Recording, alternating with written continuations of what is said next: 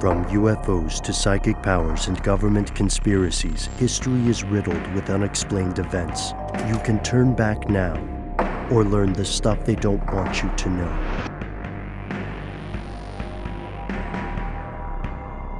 Here are the facts.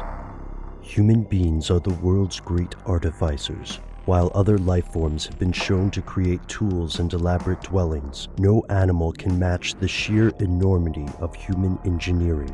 Our species has built submarines, towering skyscrapers, space shuttles, and monuments that may exist long after we are gone.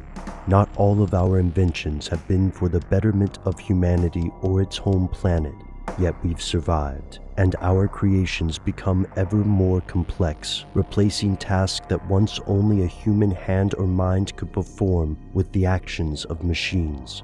So how far can this go? How close are we to building a robotic mind, and what happens when it arrives? Here's where it gets crazy. Although the term artificial intelligence was coined in 1955, the concept of human-created, machine-like life dates back to folk tales of old. And today we're closer than you might think to making this a reality. Think of the human brain as a massively complex processor. As we've learned more about the brain, building something like it seemed increasingly impossible. However, in 2013 we managed, if only for a moment, to achieve partial success.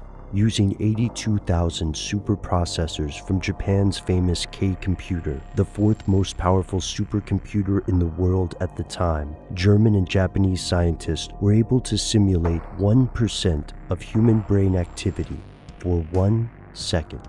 At least, that's the publicly revealed information. And all public info seems to be indicating the same thing. Both private and public entities are racing to build a machine intelligence, the very first AI.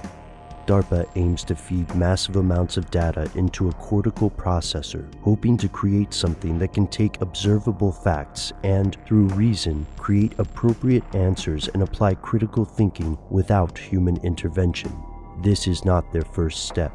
The Pentagon has been interested in so-called artificial intelligence since the 1950s, and DARPA has already dabbled in numerous projects intended to replicate the mental abilities of animals.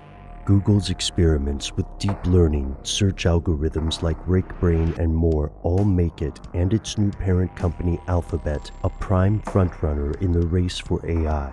This leads to inevitable questions. What sort of intelligence will these institutions build?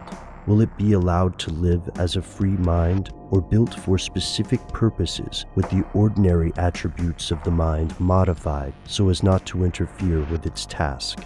For example, will DARPA create a sentient assassin drone capable of most forms of thought other than the ability to empathize and ask whether its mission is correct? And this leads to, perhaps, the most fundamental question. How will our species treat this new life form? How will it treat us? When asked about the future of humans in an AI world, various machines have given answers ranging from the humorous to the disturbing. If a machine intelligence is given legal rights and commits a crime, then who will serve as its jury of peers? If a machine is self-aware and does not want to work on a factory floor, can it be made to do so? Should sentient machines be allowed to invest on the stock market? While these may seem like abstract concepts, we'll have to answer them sooner than some would have you think. In January of 2016, one of Alphabet's software programs beat a human master of Go, a feat that, previously, was thought impossible. The hardware and software associated with AI are evolving around the world at a rapid pace, and that's only the stuff in the public sphere. It's safe to say that far more sophisticated experiments are being conducted as you watch this video. And, for now, that's the stuff world governments, Alphabet, and all the rest don't want you to know.